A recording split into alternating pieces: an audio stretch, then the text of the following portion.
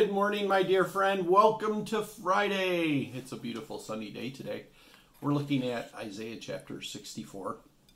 And in verse 7 it says, "There is no one who calls upon your name, who rouses himself to take hold of you.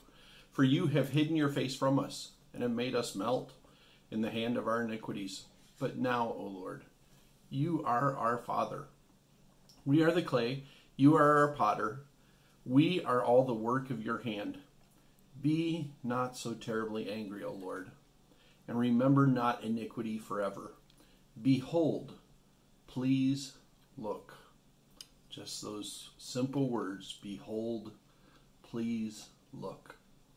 There's something very amazing that changes in us when we realize the Lord is looking at us, that He sees what we're going through. We see this happening several times, a number of times in Scripture, but one of them specifically, Hagar recognized it, and she said, "You are the God who sees me." What power there is in knowing that the Lord sees us. He looks down on us. So let that be part of our prayer today. Lord, would you look upon us? Let's pray.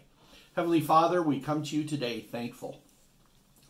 Lord, you are the one that looks down on us. You see us. We're thankful for that. Lord, let us realize the power of that you see us. In Jesus' name, amen.